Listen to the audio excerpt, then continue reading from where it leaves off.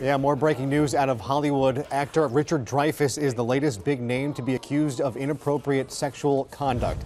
This is coming from LA-based writer Jessica Teich, who says Dreyfuss harassed her constantly for a 2 to 3 year period during the mid-1980s and at one point exposed himself to her.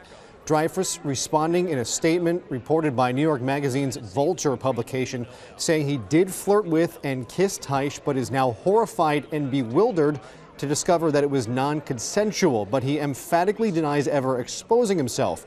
He goes on to say that he did act like a jerk at the height of his fame and saying he's now playing catch-up as society awakens to the reality of how men have been treating women. Teich worked with Dreyfuss for a TV project as a writer, but says worked for years after that in a hostile work environment in which she felt sexualized, objectified, and unsafe. She also says she is not looking for money, does not plan to sue, and simply wanted the truth to get out there.